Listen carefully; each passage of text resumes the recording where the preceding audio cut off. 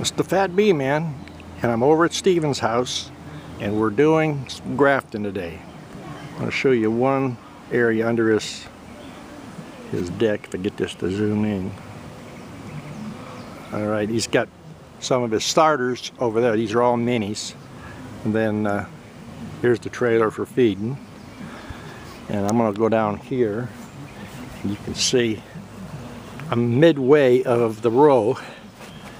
He's running about 200 mini Nuc'S.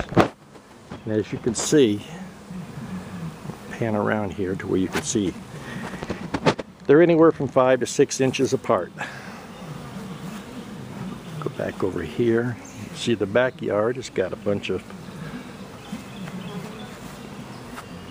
mini Nuc'S everywhere. Now the ones with the lids that's upside down, getting ready to put some cells in. The ones with the bricks laying queens. So he's got a whole bunch of queens.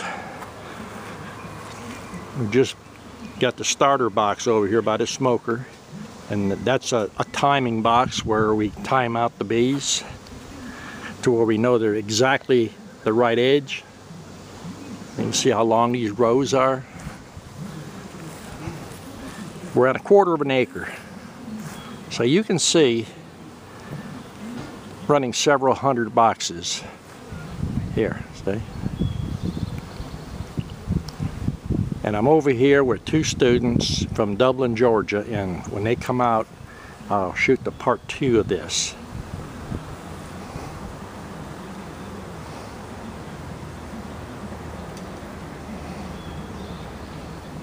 And you see, they have the deck in the back.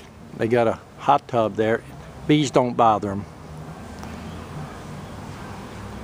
You see, the bees are very active right now, smoking everywhere.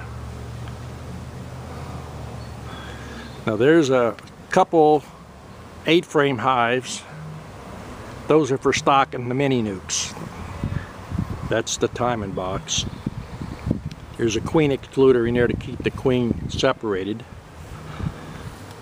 We've got another 8-frame box over there.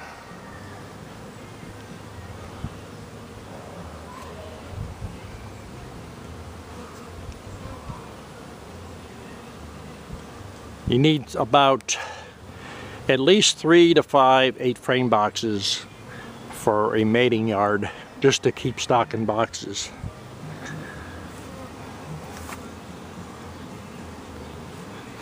I'm going to show you here is, this is one of the inside feeders. It's a little mini Nuc feeder.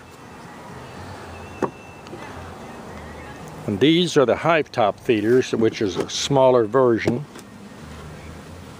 You can see it, they take a little more time than the inside feeder. Okay.